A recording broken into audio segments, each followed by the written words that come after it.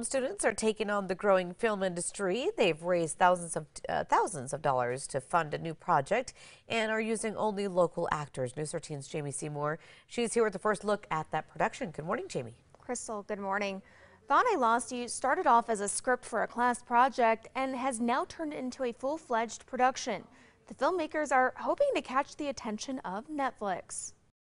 Some of the best training that we can get is just being on set. It's the hands-on experience those looking to get into New Mexico's burgeoning film industry want and need, inspiring a final class project at CNM. I wanted to create a challenge for my CNM film crew, and I had about 25 people working in various positions. Thought I Lost You started out as a script by student Riley Del Rey about a cowboy traveling through space and time, and has since turned into a full-blown pilot episode with one goal in mind: 100% cast and crew from New Mexico. We're all looking to enter the industry, but a lot of people that want to direct, produce, or act have to leave home to go to a different market. Local actor Clint Obenchain, "You don't understand. Don't stop me," was quick to get in on the project. Just being written apart, of course I'm going to say yes.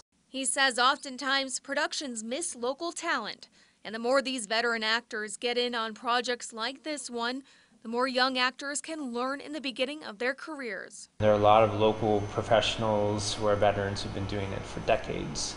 And I would encourage them to start to be involved in student films more. While the ultimate future of Thought I Lost You is still in the air, Del Rey hopes it continues and inspires big productions coming to film here to utilize all the Land of Enchantment has to offer, especially the people. Keeping it largely New Mexican cast and pulling our actors for leading roles from New Mexico. That's the whole purpose and goal of this project.